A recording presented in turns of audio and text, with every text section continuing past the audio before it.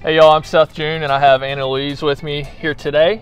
I wanted to talk to you a little bit about interest rates. You may have heard recently or read through Facebook articles or in newspaper or elsewhere that rates have went up a little bit, and I wanted to bring a lender in to tell you what that means for you, whether you're already under contract or you already have a pre-approval, and what may be the best route for you to do or look into.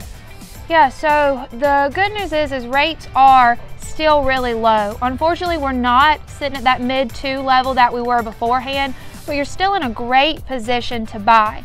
Now, if you're currently under contract on a property, it's very important that you reach out to your lender and ask them if your rate has already been locked in. That way, you have a good understanding of what your current rate will be when it comes time for you to close. Another reason to reach out to a lender if you've already been pre-qualified or pre-approved is to find out if your pre-approval amount still stands based off of what rates are right now. So if your debt to income ratios were tight and that rate has maybe changed from a 2.625 to a 3.25, it's very important to make sure that the amount that you've been approved at hasn't changed due to the rate change, so that you're prepared when you do find a property that you're interested in moving forward with.